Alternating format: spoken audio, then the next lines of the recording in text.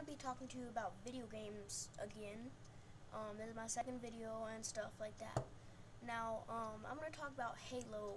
Now, the Halo series, it's a good series. Like I said on my Call of Duty games, like the campaign, it's been catching on. The only one that kind of caught off was Halo Reach, but I think it'll be okay. Kind of like Halo Wars. All you did was just drop bombs and stuff. But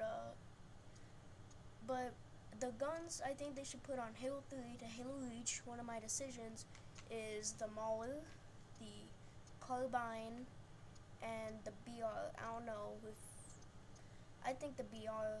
I'd like it better than the DMR, honestly, from Halo Reach. But yeah, so that's my decision on that. But anyways, one thing that they should have had on all of the other Halo games were like Firefight, because Halo Reach is the only one that had Firefight that I know of. So that's another thing that they should have changed. And yeah, and all of them. And I liked how you can go to theater mode and so you could review all your fails and stuff like that. And then you can go on Forge and make your map like a roller coaster or something like that, like a racing map. But anyways, yeah, alright, that's my decisions on Halo and the Halo series. So, bye, peace out.